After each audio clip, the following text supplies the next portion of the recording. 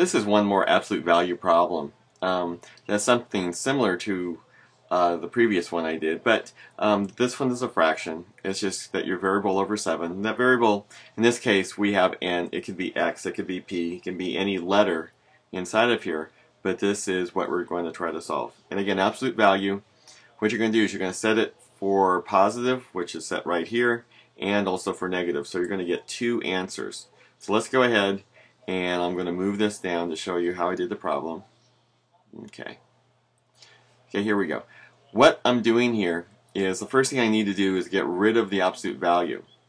So as far as the bars, so I have one, it's going to be equal to negative 4, which is right here, and also 1 to equal to 4. And here we go. This was actually n over 7. I multiplied both sides by 7.